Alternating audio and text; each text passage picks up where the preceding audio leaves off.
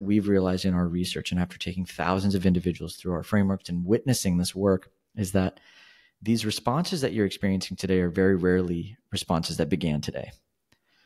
Oftentimes, these are echoes, if you would, of previous experiences in your life that have been similar. If you weren't heard today by your spouse, there's likely a memory at the age of 26 where you didn't feel heard by your professor or by your sister or by something.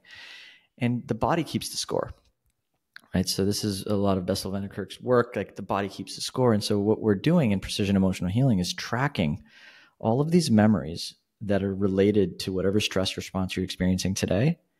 And then from there, pairing you up with precision tools to address those root experiences, the root beliefs, and release the energy that's happening at the root level, and then watching the cascade of impact that happens afterwards.